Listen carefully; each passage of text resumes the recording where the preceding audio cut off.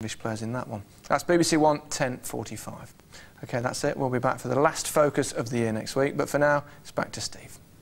Thanks, Gary. Enjoy the wedding. Before we press on with a grandstand afternoon that has a pretty comprehensive range of sporting action, here's something that belongs in a kind of rugby league focus. The Silcat Challenge Cup is at its earlier stage, and we're going to follow its progress with a kind of Road to Wembley regular feature.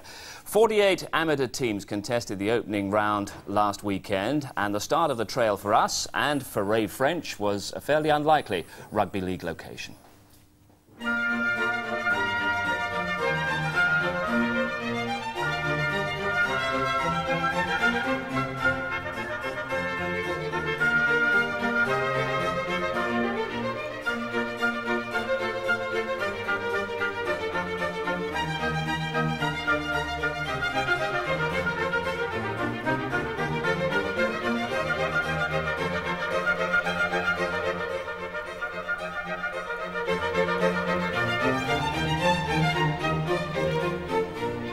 Canary Wharf, the centre of London's financial markets, attracts intelligent, eager, ambitious young men.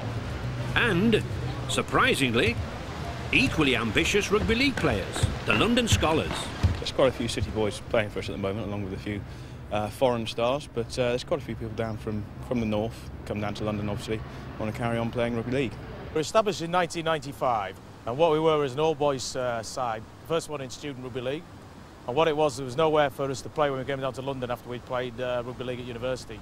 So we set the side up. There was about 8 of us who decided to do it. And we set the side up, and we immediately had 2 sides because there were so many players who wanted to play.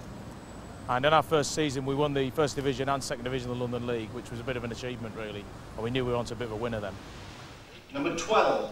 48 of the 62 amateur teams in the Silcat Challenge Cup were placed in the draw for the first round. 23. London Skolars. 42. At home to Thatto Heath. We played for the last 3 years, unsuccessfully, may I add. We had a narrow defeat last year, 12-10, and we hope to reverse that. We sort of threw the game away, but we're undefeated at home this season so far, so we want to keep that record going. At the New River Stadium, Haringey, the stresses and strains of the working week on the stock markets are exchanged for the pressures of the dressing room before a cup tie. When we've got the ball on the first one, we know what we're doing. And on the second, we hit the ball up, and on the second we mash him in defence. Talking all the time. Freezing temperatures and biting winds failed to deter the Skolars from taking an early lead. As early as the 7th minute, Alfred Patillo set up the position. Then, a superb solo effort from lively standoff, Olje Ibrahim provided the opening 4 points. 20 minutes later, and a cup shot looked to be on the cards when the 37-year-old Bob Brown touched down at the corner following a magnificent 8-man handling movement.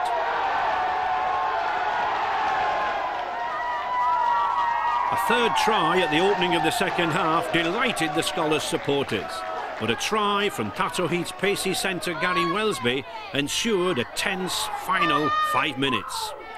Perhaps a little too tense for Skolars' over-enthusiastic chairman Hector McNeil, who was promptly dispatched from the touchline by referee Dave Ansell. Fortunately for the Londoners, a tactical kick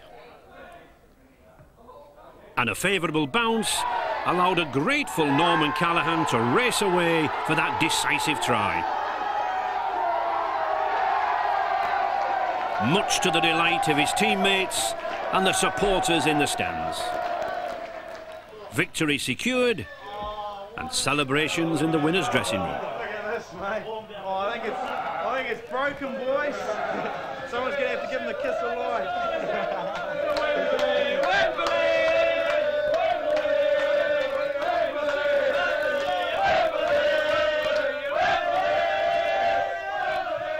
Did you really expect that London Skolars could win a game like this against a team as renowned as Thatto Heath? Yeah, I really did. The work we put in over the summer, just like unbelievable. All season we've played well, put some really good hard performances in, and everybody in that changing room before we went out today knew we had the capability of winning. we put everything together and we won, and I'm really proud of it. This meant a lot to the boys in the team. The Challenge Cup obviously is very important to them as an amateur club, and to take it out there to Thatto Heath today was a big performance from them. How do you motivate an amateur team when you know you're not really going to appear at Wembley? Well, I guess the whole aim of the club here is that it is an amateur club, and we aim to have fun, make the most of it for the players, get the players involved, the players' families involved, and we just try to make it as fun as possible, and when you win, it's fun. And the chairman was up for it, even getting sent off the pitch. Yeah, getting a bit too carried away, but it's been a long time coming, I think, that has, you know, so I mean, all in all, it's not so bad.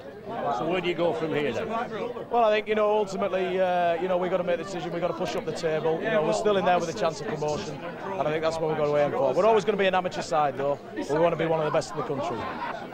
And we'll be following the progress of the Skolars and following the subsequent progress of the Challenge Cup through the variety of locations that it takes us throughout the winter. Round 2 of the competition is next weekend.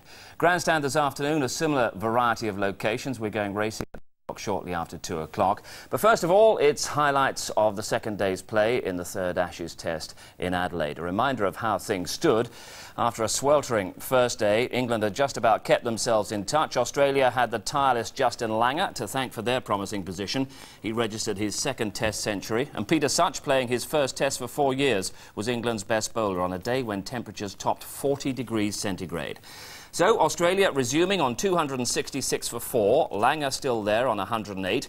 We're in the third over of the morning. It's Gough to Ricky Ponting. Australia having added 8 runs, 274 for 4.